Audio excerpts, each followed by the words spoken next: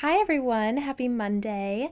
My name is Megan and it is time for another episode of Mad History Monday. Every Monday I research an interesting story that happened in history and then I talk about it. I'm about to dive into the most controversial topic in America. What is this? Or this? Or this? What do you call it? Is it a pop? Is it a soda? Is it a Coke? Yes, we are about to dig in deep to find out what the correct term for this carbonated, sugary, fizzy drink is. Now, I'm from Minnesota. I call this pop. I think it's the right word. But I am going to let go of all of my biases, look at the facts and the history to try and find out which name comes out on top.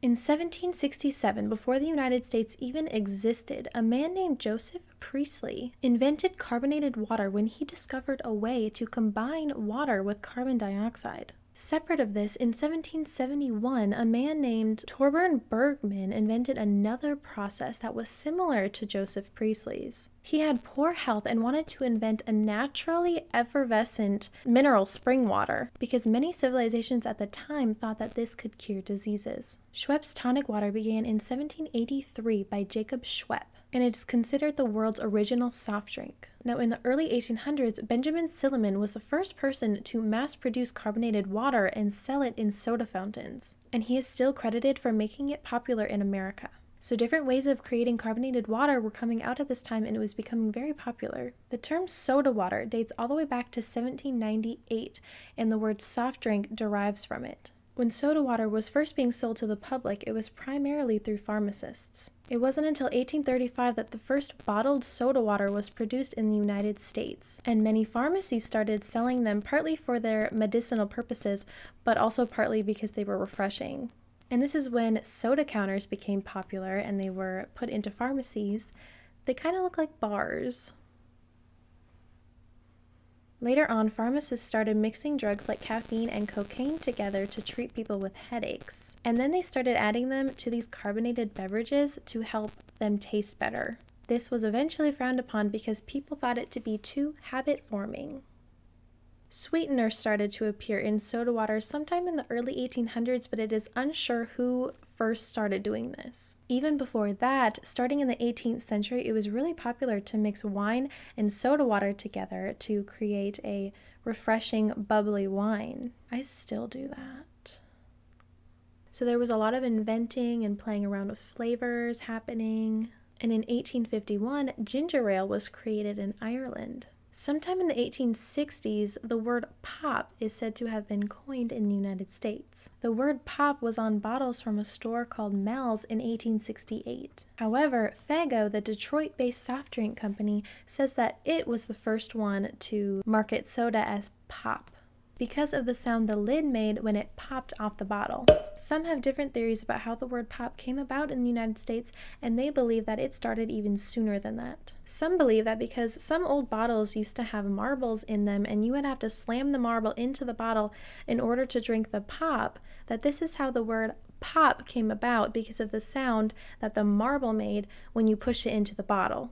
I bought one of these Ramoon drinks, and I've had it before, but this is the only bottle that I could find that still has the marble in top that you have to smash in. And it's actually kind of fun. So I'll demonstrate it. So the top looks like this, and you peel this off, and it comes with this little piece like this. And there's a little marble on top. This is the marble. This little piece sits on top of the bottle. And then, as you can see, there's this little circle. You have to push down on it really, really hard.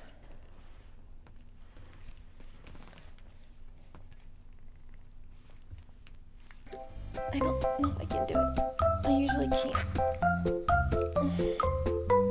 Okay. I have to stand up.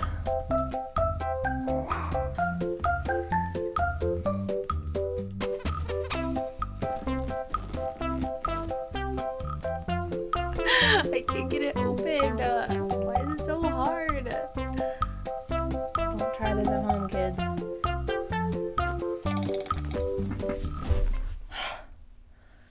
I can't get it. Hey, can you come here for a sec? Gonna call in for backup. I need help. Please? This is so embarrassing. My thumb is so sore. I'm sorry, I didn't realize that. You should have just said, I'm on the toilet. I would have stopped yelling. And I need you to hold it right here and open it. I can't get it open. I've been trying for 5 minutes. You know why you can't get it open? What am I doing wrong? You have to... This needs to come out. So...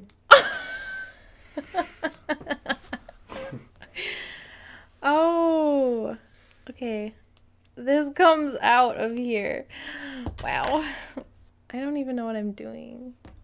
Okay, let me see if I can do it now. Maybe, what if I still can't get it open? Oh my gosh.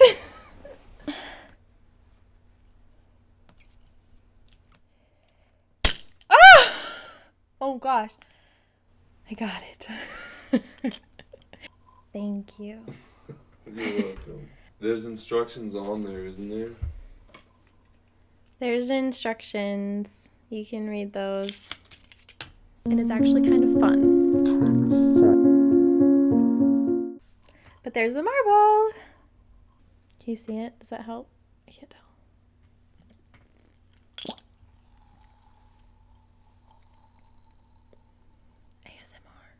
Anyway, you heard the pop, so that's where they think the word pop came from, was because of the noise that the marble made when it went in the bottle. The bottles back then probably didn't look exactly like this, but I'm assuming something similar. The term did catch on in the 1800s, and it was prominently in northern states like Minnesota and Wisconsin. And it still reigns supreme in those two states. Moving on. Root beer came on the market in 1876, and the first cola-flavored drink didn't come out until 1881. In 1885, Charles Alderton invented Dr. Pepper in Waco, Texas. Just 1 year later, in 1886, Dr. John S. Pemberton created Coca-Cola in Atlanta, Georgia. He combined the cola nut from Africa and cocaine from South America to create the iconic taste. What a time to be alive. The term Coke derived from this, and it became the generic term for sugary carbonated beverages in the South because Coca-Cola was the first widely popularized soft drink in the United States, and it was from the South. So many people just started calling any soft drink Coke in the southern regions of the United States. So this is a Coke, this is a Coke, this is a Coke. Would this be a Coke? After that, other popular brand names that we know today, like Pepsi Cola, were introduced to the United States. And so by 1900, soft drinks were very popular. There were almost 3,000 soft drink plants in the United States at this time. And during this time, the temperance movement emerged in the United States, and alcohol was bad. Bars were no good, but soft drinks, the alternative to alcohol, was considered wholesome and respectable. This was the time to be a pharmacist, not a bar owner.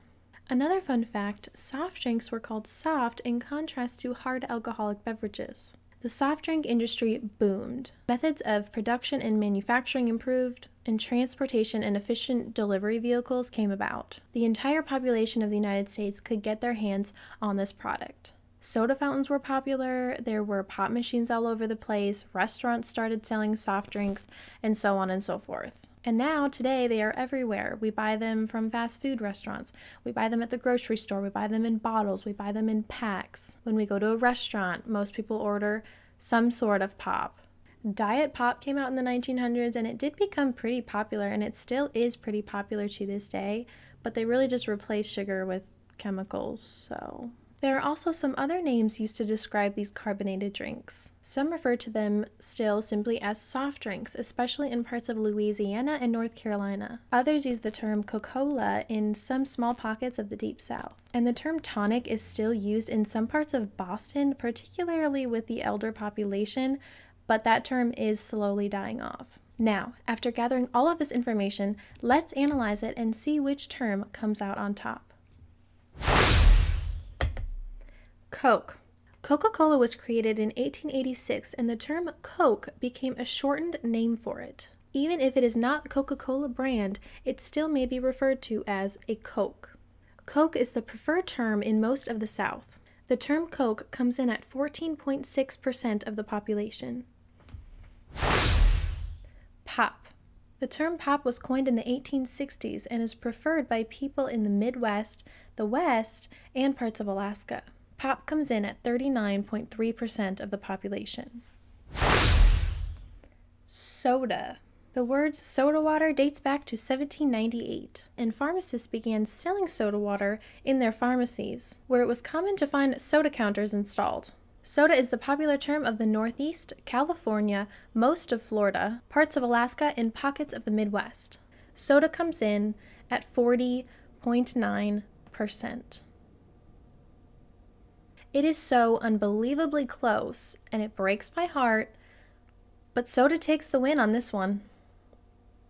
It was the first term out of all three to be used in history, and from the data, it is 1.6% ahead of the term pop. Coke saying, people, you lose, but you do you.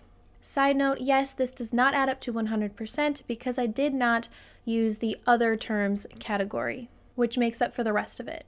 There is a website that did a massive survey of who said what and where they lived. You can submit your own response on this website, and I will leave the link in the description box down below.